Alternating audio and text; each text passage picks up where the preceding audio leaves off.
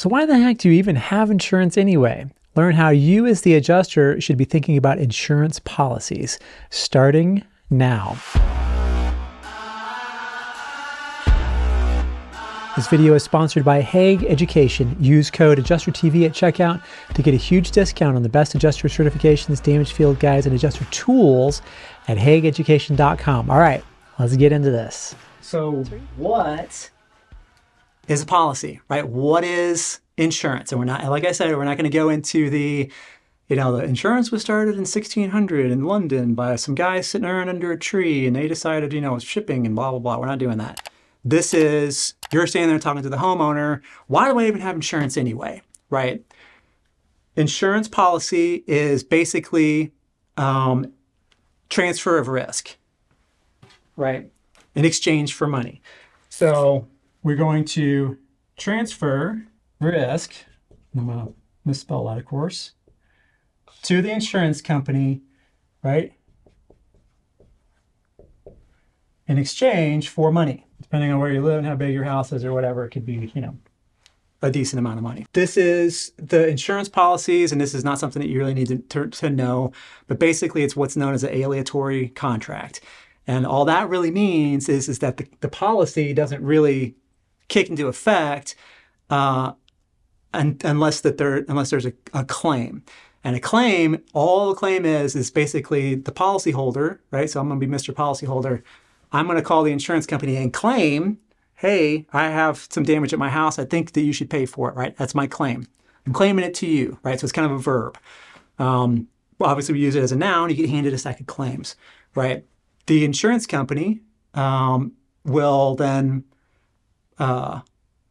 assign an adjuster. We'll just kind of walk through the process.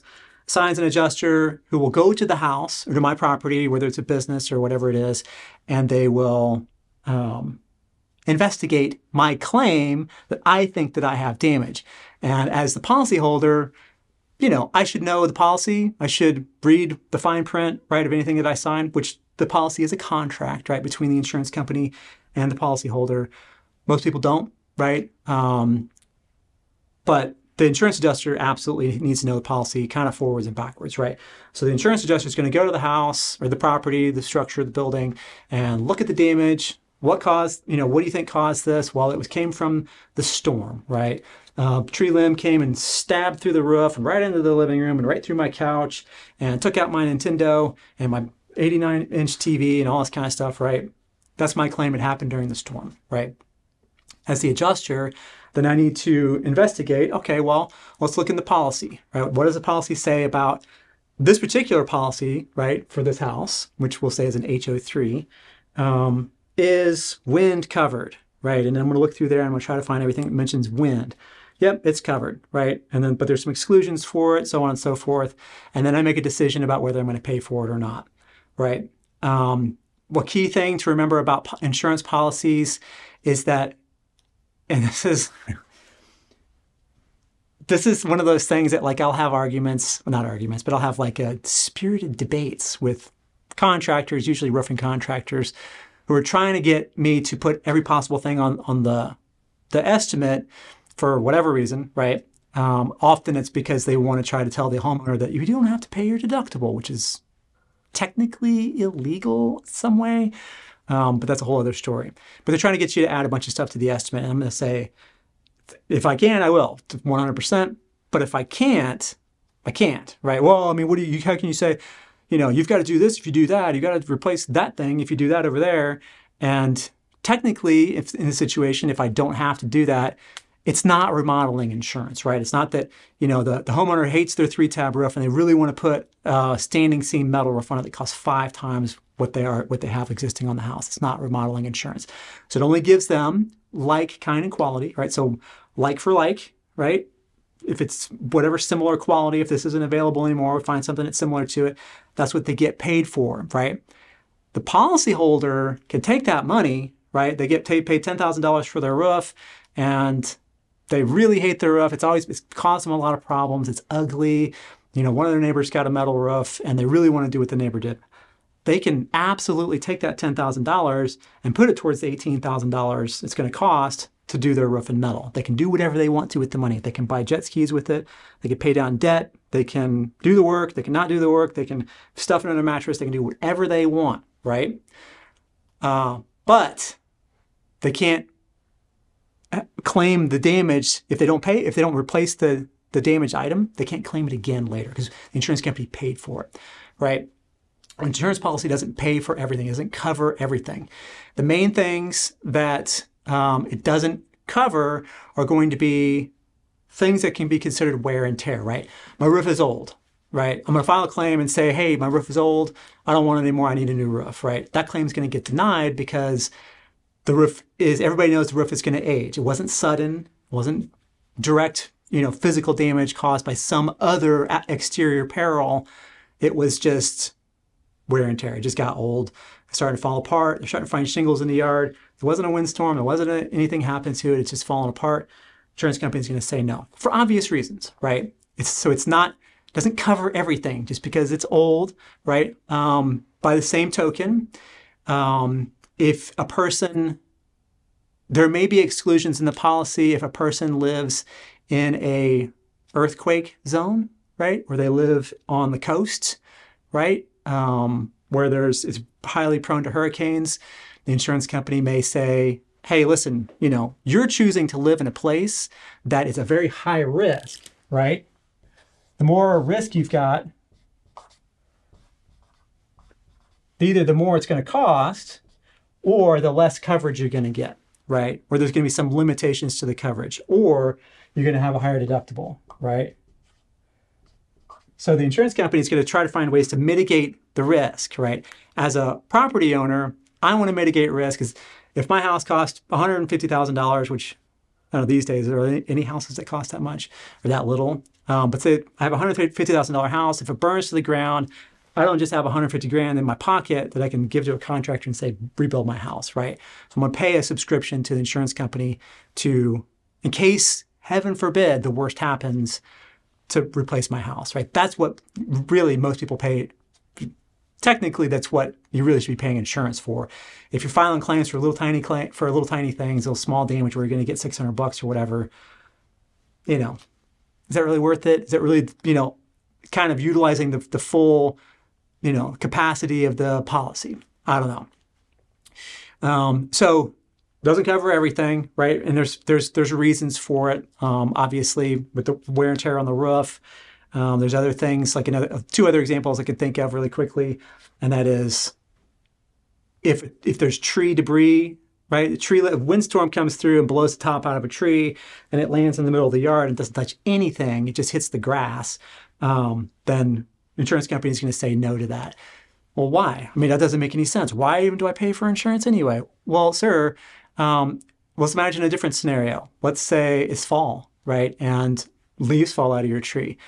Where do we draw the line on there being sticks in the yard or tree branches or half of a tree or a whole tree and just some tree debris, just regular yard cleanup, right?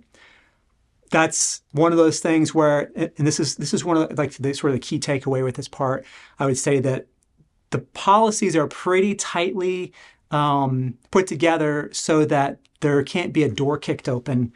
Because if you open a door a little bit, then some enterprising contractors can come in and kick the door all the way open, right? So then you'd have every single fall contractors running around with door magnets on their trucks saying, yard cleanup insurance claim specialists, right? And then they're going around and they're charging whatever they want, right? The price will escalate, and then homeowners insurance is absolutely outrageous, right? So there's things that they'll pay for and things that they won't pay for. The other example is seepage, right? So water, as soon as rain hits the ground, the insurance company doesn't do anything at all with it, right?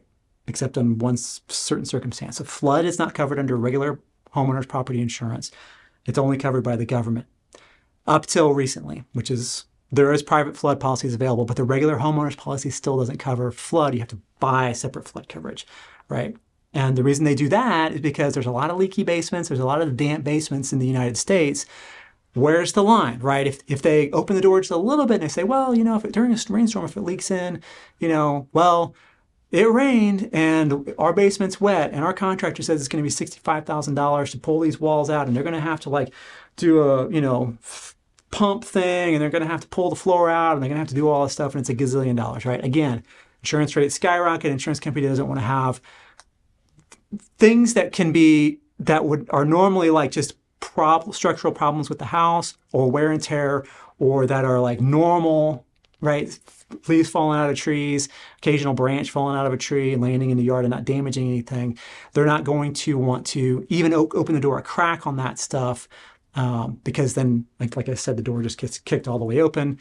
Guys will come up with incredibly creative ways to get the insurance companies to pay lots and lots and lots of money. They have to raise their rates because whatever they pay out has to be recouped, right? So that's kind of the long and short of like policies in general, why they don't cover everything.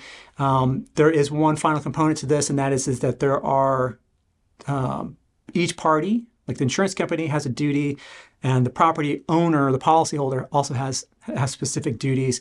They're enumerated under the insuring agreement, but also in other parts of the policy, which we'll talk about when we go through the policy structure. But just briefly, one of the duties of the homeowners is that they have to maintain their property, right? So you have to keep the property up. You know, if the roof needs to be replaced, you replace the roof. Otherwise, you are kind of running afoul of the contract. You're not upholding your part of the contract if you're not maintaining your property, right? Which is what underwriting is for, right? So briefly, underwriting is the part of the insurance company that goes and makes sure that the policyholders are holding up their end of the bargain, right? So they don't have things that add risk is what underwriting is for, right? So again, roof's ancient, falling apart. It's a very, very high likelihood that even with a moderate storm, few shingles blow off the roof, the insurance company is going to pay for that roof, and they don't want to do that, right? You can't just wait for your stuff to fall apart and then file a claim every time you want a new roof, right? That's not the way it's supposed to work. You know, safety issues where there's a major liability component, which we're not really going to go into because as property adjusters, we don't deal with you can absolutely do liability claims for sure, but if you get sent to a storm or you get handed daily claims, you're most likely not going to do liability. But liability is a big component of it, right? If you have a backyard with no fence and a swimming pool, especially if it has no fence around it, there's no fence around a swimming pool, whether it's got water in it or not, that's a high risk, right? Animals, people, little kids, whatever, can wander into the backyard, fall in, drown, right? Or get severely injured landing in the bottom of an empty swimming pool. Insurance company doesn't like that. They're going to send you a letter saying, hey, listen, we're going to drop you unless you put a fence around this. They look at, they'll do an underwriting audit and they'll drive by the house and they'll say, looking at your roof, homeowners will get a letter saying, hey, listen, we're either going to only pay actual cash value on your roof, or we're not going to pay for your roof at all until you have it replaced and you show us documentation and a photo that you had your roof replaced, right? So that's kind of the duties of underwriting, is to sort of keep the policyholder honest. And you're going to go to a lot of houses as an adjuster, whether you're field or you're doing remote desk, and you're looking at photos and you're like, man, that person, that roof is, you could in order to manipulate the shingle, you need a little like kid's sand shovel or whatever to scoop it up, and then, because it's just absolutely, it hit its useful lifespan 15 or 20 years prior to when you're standing on it, right? That's not good for you as a homeowner. Being a homeowner, you have to take responsibility of your property and maintain it. It's one of the sort of, responsibilities of owning properties, that you maintain it, right? Insurance company doesn't want to pay for it, increase their risks in a bunch of different ways if you don't. So you've got duties. So are you confused by the weird insurance acronyms like ACV and RCV? The next video will clear all that up for you.